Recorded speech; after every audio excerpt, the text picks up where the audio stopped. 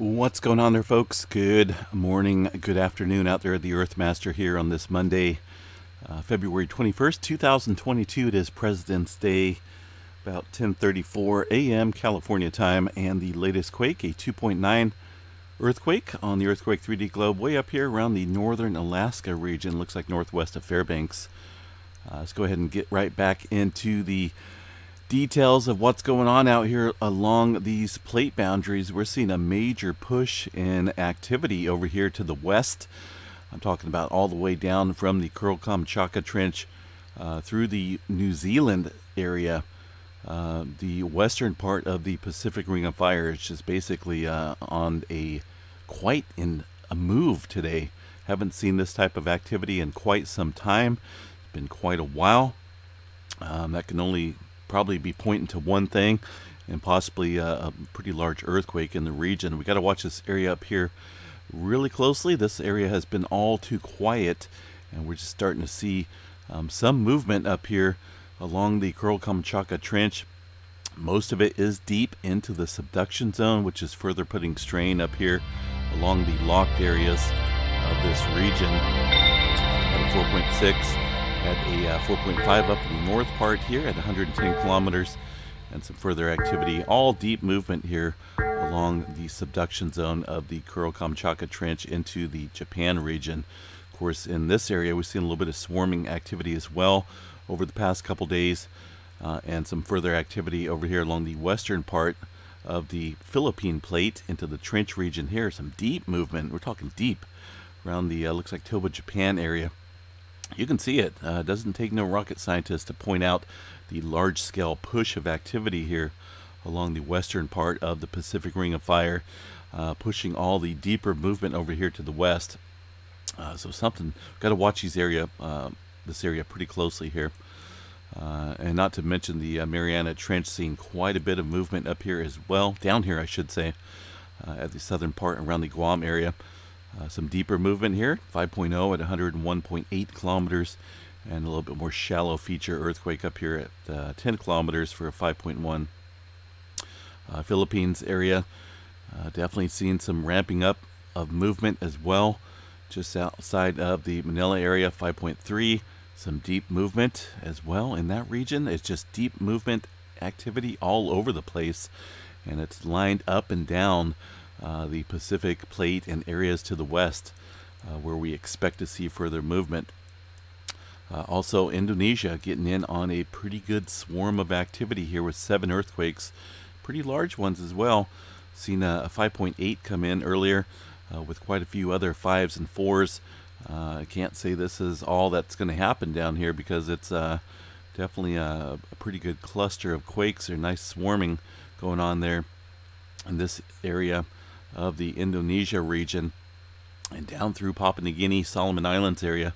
Some activity ramping up as well. Quite a few 5s. I don't recall the last time I've seen this many 5s on the map. Just a bunch of them. And they're all pretty much scattered out up and down the entire western part of the Pacific plate.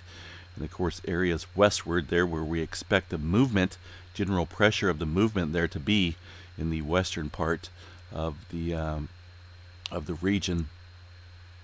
Another earthquake coming in there to Fiji within the last hour. Looks like pretty recent.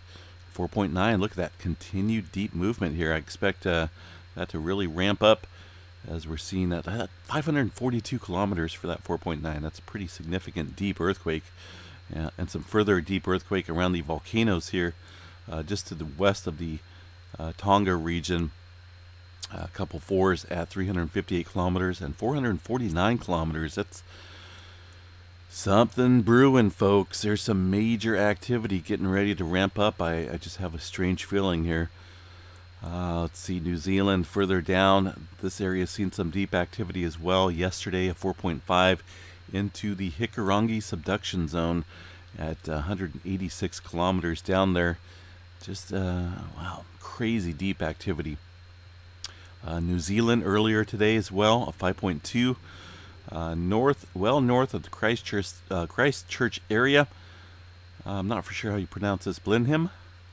Correct me if I'm wrong, but 5.2 there at 30 kilometers below there, just at the southern end of the Hikurangi subduction zone. And things just active, very active here along the western part of the Pacific Plate. Prior to all this large-scale movement, we did see a little bit of activity kick up here in the California West Coast region, but it seems like things are about ready to let go over here along the west as we're starting to see that continued movement. Another place that has been swarming, seen a lot of activity here, is the Alaska region. Let's go over here to the all magnitudes. Seen a pretty good amount of activity kick up last night. I believe we had more earthquakes in this, unless they just consolidated and put it into one earthquake. But we're watching a swarm of movement here in the upper 4 and lower 5 range. Now today I'm only seeing a 5.1. This area did see some activity earlier this week, or earlier last week. Kind of want to go back the last 7 days or so and look at this general movement here that we've been watching over the last week. You can see that trail of yellow circles there indicating older earthquake activity, but definitely earthquake activity nonetheless. And there was quite a bit here along the Aleutian Trench. We're still missing out on a couple regions here of lack of activity, and those could be the potential spots that we need to watch for further large-scale movement. Even though we're seeing activity over here along the Japan Trench and the Kuril-Kamchatka Trench, it is not around the area where we would expect to see the larger scale movement, kind of up where the subduction zone extends, or it subducts there into the plate boundary. It's we haven't seen it, and it's just building up. It's definitely building up there with all that further deep activity. 30 days, let's go back to the last 30 days. I don't think we have to go all magnitudes. Let's go 2.5.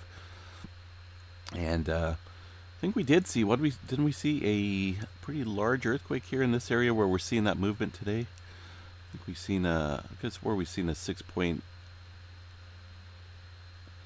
maybe we didn't.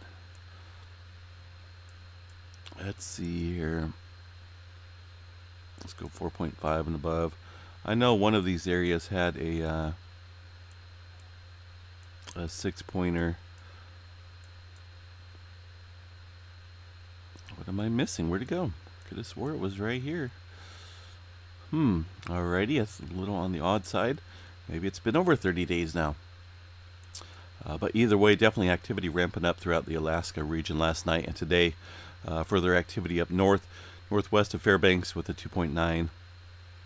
West Coast, as I mentioned, it did kick up a little bit last night. We've seen a couple earthquakes back to back kick off, one right after another. One over here along the San Andreas Fault, there was a 3.6, and then just like 1 minute prior, you can see the timestamps here.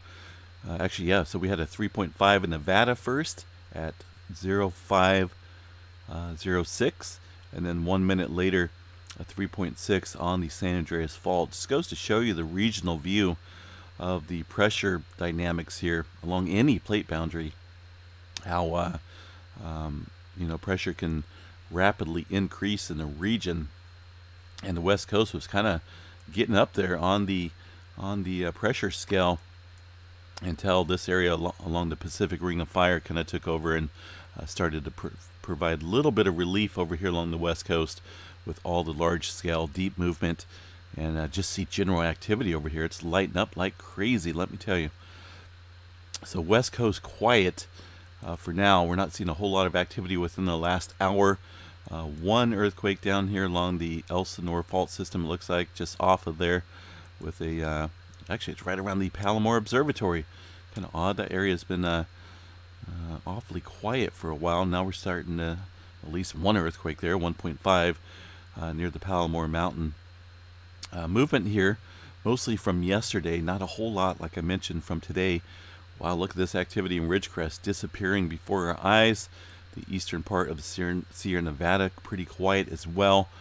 Aside from that 3.6 yesterday, or I should say last night, when we had that sequence of quakes there at San Andreas Fault, and then this one, there's not a whole lot going on there. Like I said, the West Coast is awfully quiet now, and that's due to the amount of earthquakes and deep subsequent activity over there along the western part of the Pacific Ring of Fire. An area that's not too quiet today, of course, is the Geyser area south of Clear Lake around the Cobb Mountain area. Getting in on quite a bit of hydrothermal operation earthquakes. This earthquake here is from yesterday, 2.3. Pretty shallow earthquake. At actually, this one kind of looks like it was this morning here. Let me see the timestamp on that. 0939. Yeah, so earlier this morning, way earlier this morning, that earthquake popped off. Pacific Northwest, pretty quiet. One little earthquake up there around Mount Rainier and Idaho and the Montana region. That's from yesterday. I'm 100% certain of that. Texas did see some activity. That earthquake down south here along the border from last night, nothing significant. And one little earthquake around the Tennessee region near the Garland area at 20.1 kilometers for 2.4.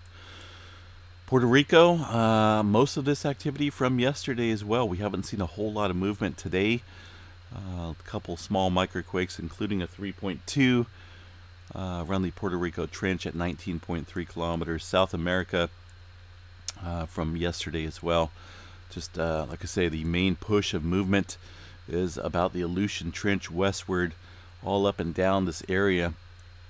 I strongly think that we're going to see some further large-scale movement around the area of China and potentially over here around the Java Sea or Java Trench, Java Sea included there. But this area has been awfully quiet when it comes to producing large earthquakes, and that's a high accumulated area of stress in that zone. So we got to watch this area. It's kind of like a large arrow. When we see these dynamic pushes here, it's a good indicator of something brewing in the large scale department, and we got to watch this area pretty closely, folks. A little bit of activity is happening up here around the Afghanistan region. Some deep pushes of movement, 4.0 and a 4.2 at between 177 and 200 kilometers deep. Pretty deep activity in that region. Over here around Turkey, some shallow earthquake activity with a 4.4. That earthquake happening last night. So quiet zones, got to be on alert today for possible large-scale movement with that rapid onset of deep and a large-scale activity along the Pacific Ring of Fire on the western part. Let's go ahead and check out the EMSC verifying that that movement. Even these guys are showing all that massive amount of pressure. There's a what's that, 5.1? Is that the USGS report in that one? Looks like there may have been another quake here. Look at the timestamp. Last one here was 1656. These guys are showing, yeah, another 5.1 coming into that area of the Indonesia region. USGS not picking up on that, but still a definite telltale sign of that westward push of movement. There's a Fiji quake.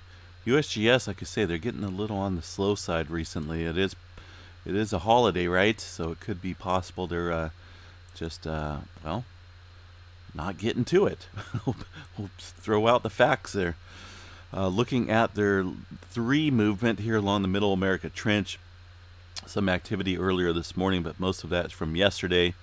And the activity down here looks like we had a little bit this morning, some 3s kicking off there in the South America region, but nothing like what we're seeing over here to the west, folks. Definitely got to be on guard today. Something brewing. Like I say, we watch these maps every day, quite a few times a day, and it's been quite a while since we've seen a push of earthquake activity, and especially up here in this region with further deep movement only adding to the stress there. Yellowstone National Park, super volcano, right? Pretty quiet in terms of any eruptive stages.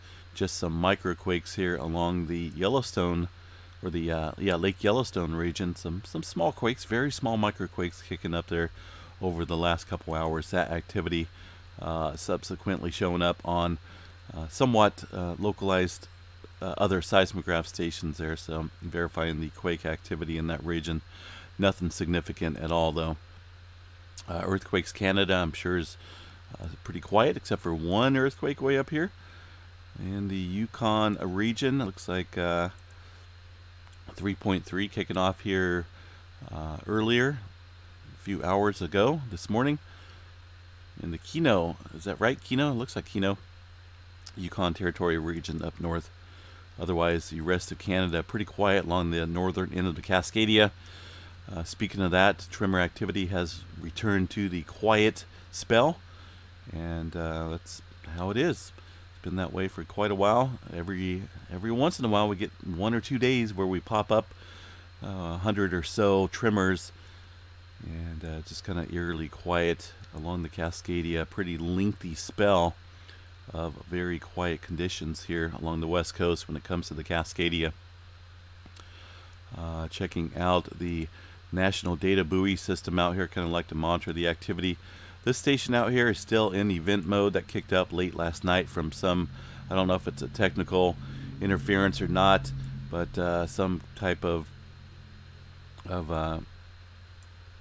spike, like a dip, if you will. Very small spike, but it triggered this station out here in the Pacific, and they still haven't reset it. Not for sure why, but it was some type of error, looks like, or some type of abnormal water column height that triggered that station. But it's still in event mode, as you can see, hasn't been reset. All the other stations look pretty calm for now, but yeah, definitely something to watch here today, folks. I'm going to be watching this live stream pretty much all day here and keep an eye on things. Solar weather, let's jump into that and check out the latest events here on the sun. There's not a whole lot going on. Looks like potential for 60% chance of a C flare and these sunspots. Kind of curious to see what's around the bend with this sunspot right here. It is, which forgot the number on it, 2954 it looks like. As it rounds the bend here, it could be producing some further flaring threat as it rotates into the Earth view. All these other Earthside flares are pretty wimpy when it comes to producing any type of events at all, for that matter. So yeah, sun's a little on the quiet side. All right, folks, we're going to jump off here. Again, just be on alert. Pay close attention today to what's going on out here in the world, and we'll keep an eye on the activity as well. So have a good morning, folks. We'll be back a little bit later on this evening with a complete update video, unless something major happens. We try to do update videos when it comes to 6.0 and above. I do have a live seismograph stations there monitoring the activity across the board when it comes to activity over there along the western Pacific Ring of Fire. So stay good, stay safe, and we will chat you guys a little bit later on. Peace out.